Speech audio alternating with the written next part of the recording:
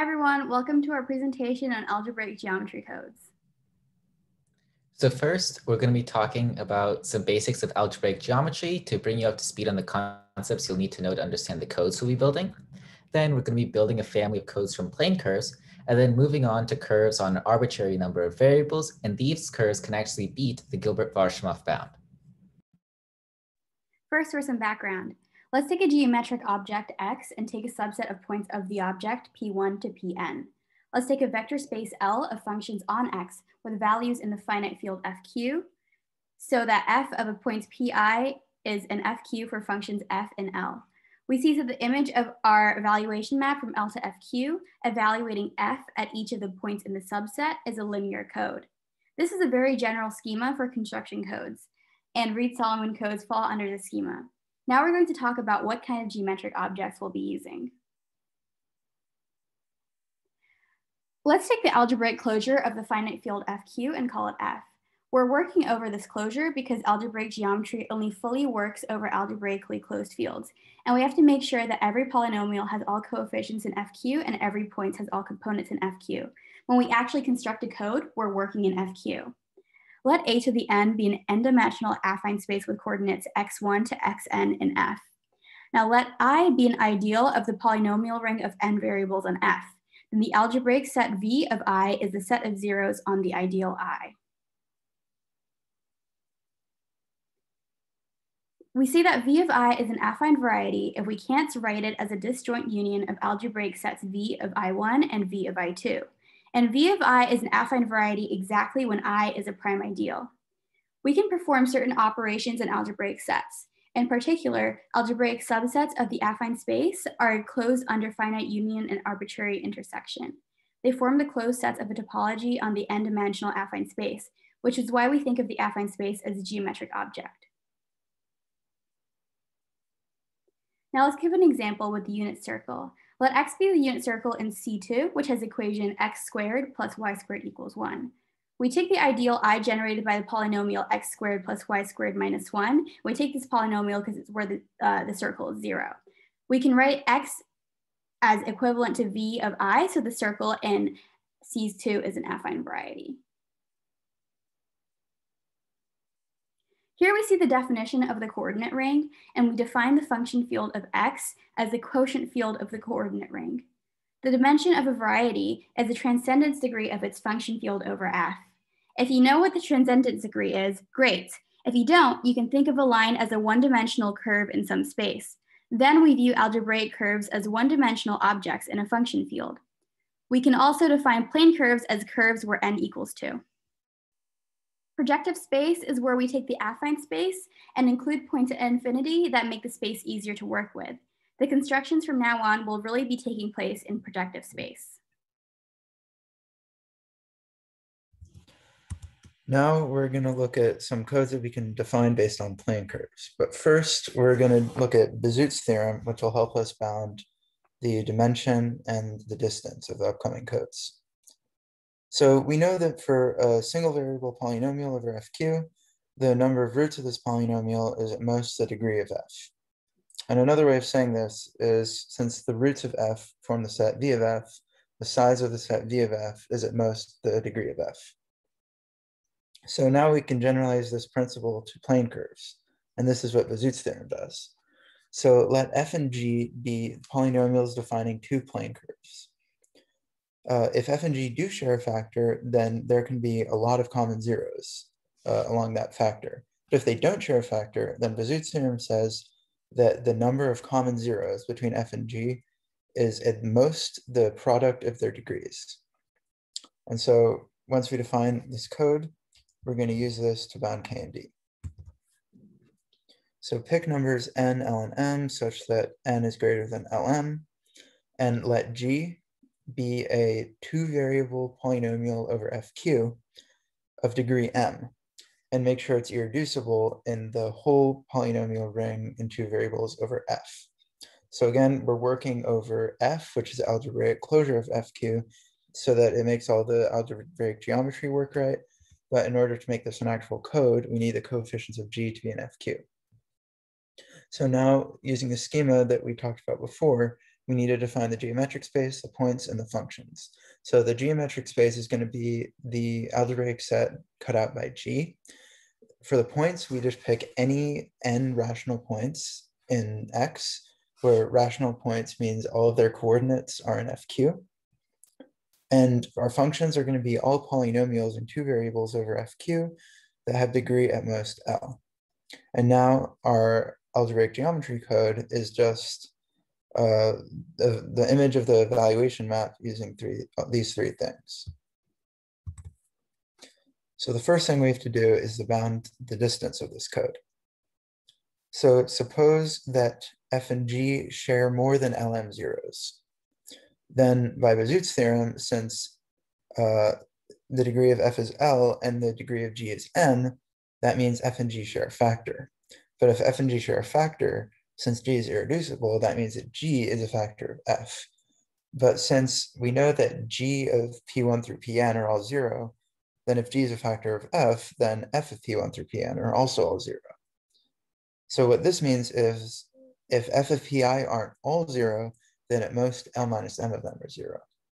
And putting this together, we can get that the distance is at least n minus lm. So now we've bounded the distance, and we have to look at dimension. So suppose again that f of p1 through pn are all 0. And by Bezout's theorem, this means g is a factor of f as before. So what this means is that f yields a 0 code word if and only if you can write f equals gh for some polynomial h. And in this case, we know that the degree of h will be at most L minus m. So for any L, we know that the dimension of the set of polynomials with degree at most L is going to be L plus 2 choose 2, if you just write out all possible monic monomials. And from this, we get that the dimension k is at least L plus 2 choose 2 minus L minus m plus 2 choose 2. And when you write this out and simplify, it ends up being Lm plus 1 minus m minus 1 choose 2. So let's look at what we have. We have d is at least n minus lm, k is at least lm plus 1 minus m minus 1 choose 2. And when you add these together, we get k plus d is at least n plus 1 minus n minus 1 choose 2. So what in the world is this n minus 1 choose 2 term we have? And it turns out that this corresponds to the genus G of our curve. Now, the genus is a geometric invariant that can be defined in topology and also has a definition in algebraic geometry. And we'll see some more codes later that end up looking like this and using the genus in the same way. So now the big question, do we have an asymptotically good family of codes? Unfortunately, the answer so far is no, because we're only working over plane curves and there are only two variables in our polynomials. There are only q squared distinct rational points in A2. But since P1 through Pn are all distinct rational points, that means n is at most q squared. So what this means is in order to get codes with arbitrarily large n, we're going to need to work with polynomials that are defined in more than two variables. So now we're going to be looking at codes on curves, which have arbitrary number of variables, and this is going to allow us to get better codes with more rational points. So first, we need to discuss the topic of a divisor. So a divisor is the linear sum of points of an irreducible smooth projective curve over an algebraically closed field. Irreducible and smooth just means that the ideal that you're defining the curve on is a prime ideal, and also that all points have at least one non-zero derivative. So here, this is explicitly the sum that the divisor D will be. And these coefficients and P are going to be non-zero for only a finite number of points in the curve. And these points where it is non-zero is called the support of the divisor. And the degree of the divisor is just the sum of the coefficients. There's also the notion of the divisor of a function, which is similarly a linear sum of the points. And here, the points that the sum is going to be are going to be the zeros or poles of the function. And the coefficients are going to be the multiplicity or order of those zeros and poles. So it's basically a bookkeeping device to keep track of the zeros and poles and their multiplicities and orders. So now we're going to be defining some more things. So recall the coordinate ring defined in this way, F joined with X, and then also the quotient field of the coordinate ring. So we're going to be defining a vector space on this divisor D, which is defined to be functions in the non-zero elements of the function field, such that the divisor formed by taking the sum of the divisor of F plus D has all non-negative coefficients. That's what this little squiggly greater or equal to 0 means. And then we also put 0 in the vector space. And then another definition that we need is the genus that was mentioned earlier.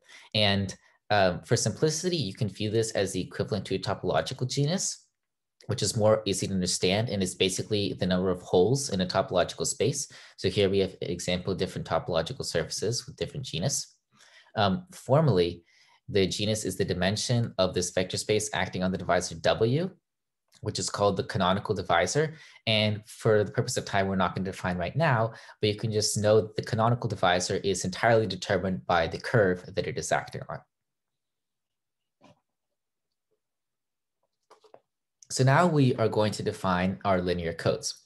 So the linear code C of D and G of length n over FQ is the image of a linear map, as always, where here we're going from the vector space we just defined, where G is the divisor we're using, to FQ of n, defined by evaluation on the set of points P1 through Pn, where P1 through Pn are going to be the points that D is supported on. And in fact, D is going to be just the sum of P1 through Pn.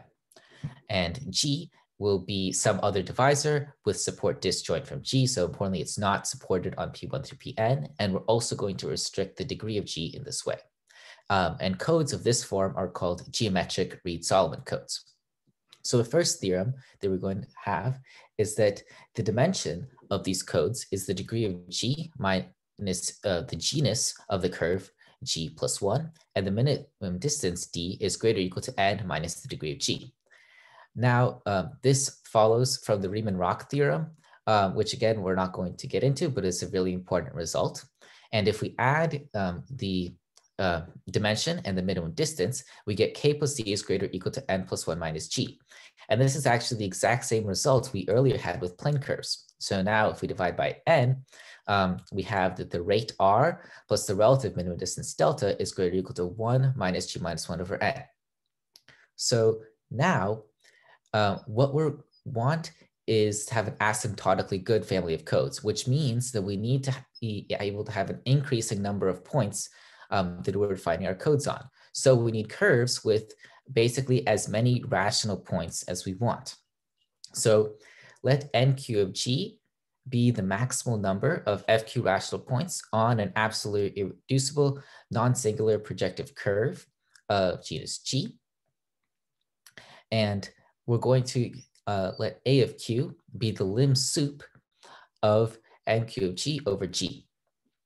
And now we have this dv bound, which says that A of Q is less than or equal to the square root of Q minus 1, which when the equality of Q is square. And the equality is actually the important part, not the upper bound, because it says that if Q is square, then the number of FQ rational points on a curve divided by the genus is constant. So if the genus goes to infinity, that means that the number of points that we can work with actually also goes to infinity. So that means that we should be able to create asymptotically good codes.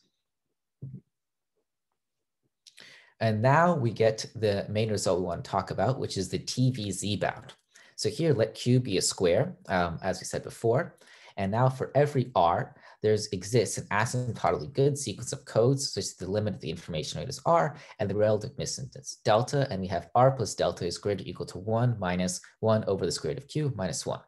And it's actually not too hard to see how this follows from the previous theorems that we had. So first, remember we had R plus delta is greater or equal to 1 minus G minus 1 over N.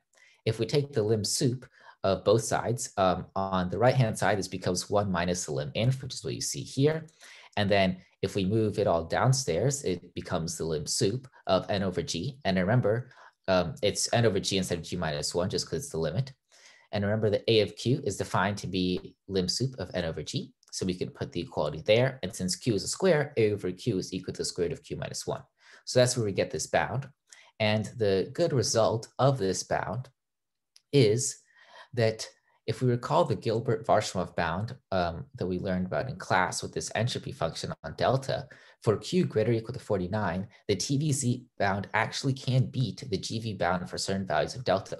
So here I've plotted both bounds when Q equals 81. I use 81 instead of 49, just so that the difference is a little bit more clear. And so the GV bound here is in red and the TVZ bound is in blue. And as you can see, for these intermediate values of delta, the TVZ bound actually is better than the GV bound. So we've built an asymptotically good function of codes on these curves that actually beat the GV bound.